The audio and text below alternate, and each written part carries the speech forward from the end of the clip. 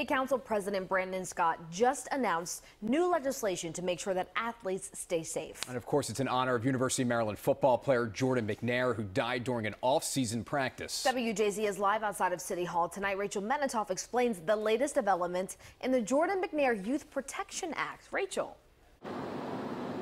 Hey, Nicole and Rick, this is the final vote for the bill. So if it passes in City Council tonight, then it will go to the desk of the mayor, who will sign it into law.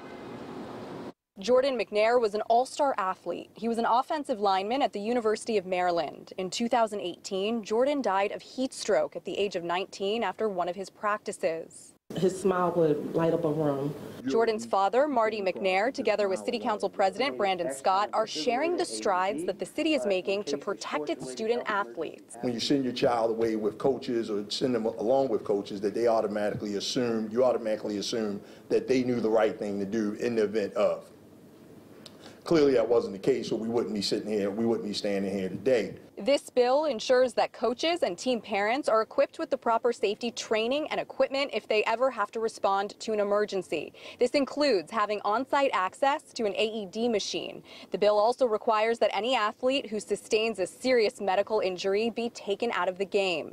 In August, after 2 external investigations, the University of Maryland also took steps to implement a number of changes. It announced that it was hiring a new director of sports medicine to lead those efforts. Today, Marty McNair educates coaches and parents about heat-related injuries. We have to create legislation and policy to literally just kind of make folks stick to doing what they say they'll do to keep our kids safe. He hopes this bill honors his son's legacy and protects other athletes just like him.